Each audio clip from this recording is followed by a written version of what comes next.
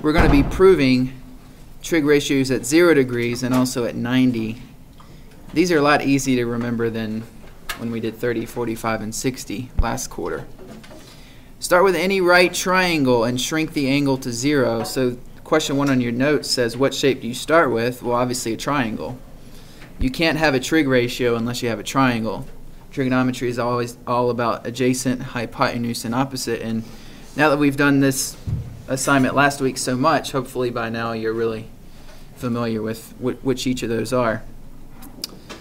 So that's triangle for number 1, and just draw a generic triangle like this. It doesn't have to be exact, but you will have to label it theta, O for opposite, A for adjacent, and H for hypotenuse.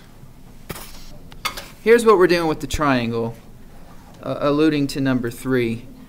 Notice that when this angle right here shrinks, the height of the triangle shrinks also, to the point where it basically becomes a straight line.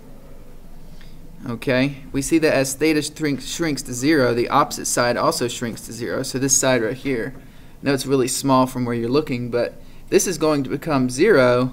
This triangle will become a straight line if theta becomes 0. We also see that as theta shrinks to 0, that h becomes a. In other words, there will be no opposite side if theta becomes 0. It'll be a straight line. And the reason h equals a is because when this becomes a straight line, this hypotenuse has no other choice to overlap the adjacent side. So we're going to use all of that information, just those basically 2 pieces of information, 3 and 4, to answer the rest of the questions about the trig functions at 0. Now you can just draw number 5. You can kind of draw what I have here. For whatever reason, I don't have it all drawn out. The final diagram will just look like this. Once it becomes a straight line, you'll have h here and a here. They become the same thing. And here you would have theta equals 0 degrees. 0 because it's a straight line. There is no triangle left. Sine is opposite over hypotenuse. So we've already proven here that the opposite side is 0. I mean, there's no opposite side left, right? So if we have O over H, it's 0 over H, which is what? What is 0 over H? Or 0 over anything? 0. Okay. So the proof is real simple, okay? If sine is O over H and the opposite side is 0, then sine of 0 degrees is 0. Doesn't get much easier than that, okay? Sine of 0 is always 0. You can use that calculator we've been using. You can type sine of 0 and it's going to give you 0 back. But we've just proven that, why that is. Any questions on that one? Do we have to write all these steps? Yes, I would like you to, please. As you are finishing that up, who remembers the definition of cosine? Cosine equals what? Whatever what? A over h. Okay, so cosine is A over h. Now, if we go back and look at our little diagram here, A and h become the same thing. Well, what happens when you divide something by itself? It's just 1, right? So we've proven that cosine of 0 equals 1. Shh. When you divide something by itself, it becomes 1, so cosine of 0 is always 1. So just to reiterate, sine of 0 is 0, cosine of 0 is 1.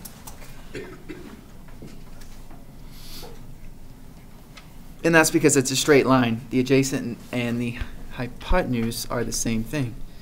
And, you know, as I've said this before, certain students memorize the diagram, they don't memorize these actual figures. If you can just visualize this gives you everything you need to know.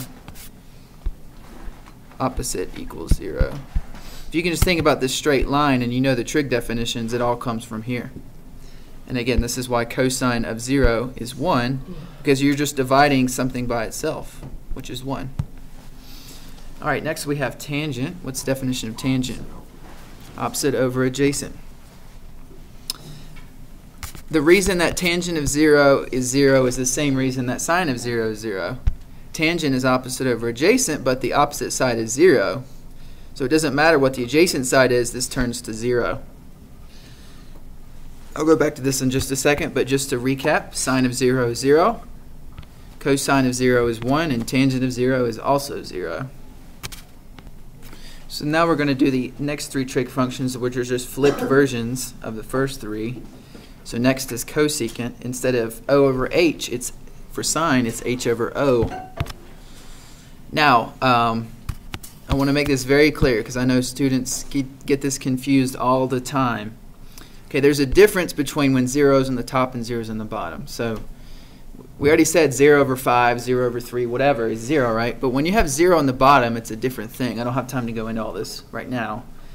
But you can't divide by 0, okay? That's just the short explanation. You get undefined back. So when 0 is on the bottom, it's undefined. When 0 is on the top, it's 0. So for this reason, because cosecant is H over O, we can definitively say that cosecant of 0 degrees doesn't exist, or it's undefined. And again, that's because 0 is on the bottom.